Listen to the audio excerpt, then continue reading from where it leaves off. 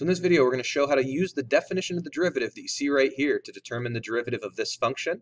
This function is a rational function. It's a polynomial over a polynomial. We are not yet in a spot where we know the quotient rule or the chain rule. For those of you a little further into your calculus course, using those rules is far more efficient than what you're going to see done in this video. This would be appropriate to watch if you're early in your calculus course, you've only learned the definition of the derivative, you haven't learned those shortcuts. Let's go ahead and show how the definition would find this derivative. So I have my definition in this upper corner here. I need to build this limit, f of x plus h minus f of x. So what I'm doing is I'm basically figuring out what goes in front of the subtraction within this numerator. So what is f of x plus h? So the x in the function I just replaced with a set of parentheses that contains x plus h. That gave me one little line of simplification I can do. I can distribute this 2 into that set of parentheses, and this is about as simple as we can make f of x plus h look. I'm going to build the limit now. So I'm going to take this answer that we got from the top line, I'm going to put it prior to the subtraction within that numerator.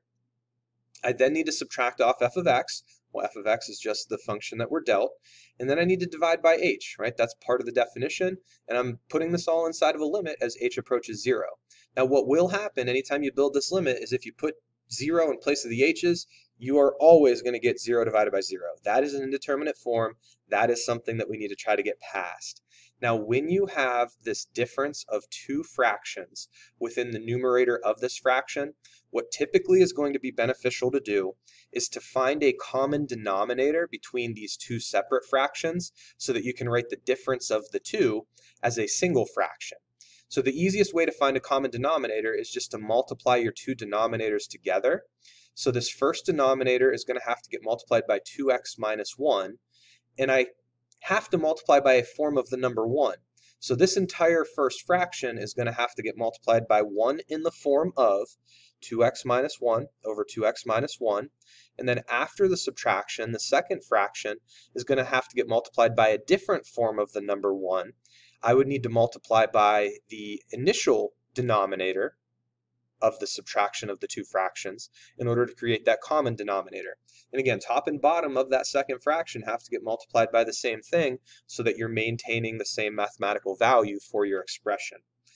Now, a couple different things happened as I went from this line to this line, so I'll try to talk you through each of them.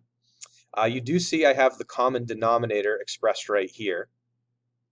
And then what I did is I distributed 2 into this numerator, right? When I multiply fractions, I just do top times top.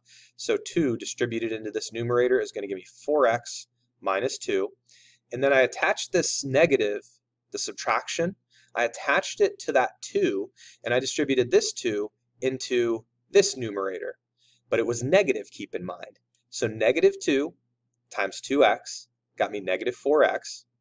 Negative 2 times plus 2h got me negative 4h. Negative 2 times negative 1 got me plus 2. Now within that numerator, check out what happens. This 4x at the beginning is going to cancel with this minus 4x in the middle. This minus 2 toward the front is going to cancel with the plus 2 at the end, right? Those like terms are all going to combine to 0. So the numerator just ends up becoming negative 4h.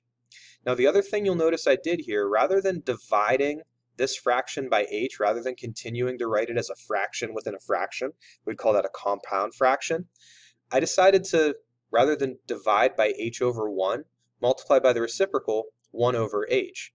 Why is that beneficial? Well, if you look at this line here, if I have negative 4 times h times 1 in my numerator, this set of parentheses times this set of parentheses times h in my denominator, I can cancel the common factors of h. Once I cancel those common factors of h, that's what's going to kind of key me in on the fact that, hey, I'm probably not going to get 0 over 0 any longer if I put 0 in place of any h's that remain. And if I do that, if I put 0 in place of the only h that's left, which is in this position within the denominator, I get negative 4 in my numerator, 2x, that's 0, so 2x minus 1 in that set of parentheses, 2x minus 1 in that set of parentheses. If you wanted to recognize that that denominator is a set of parentheses times itself, it can be re-represented as that set of parentheses squared. Here is the derivative.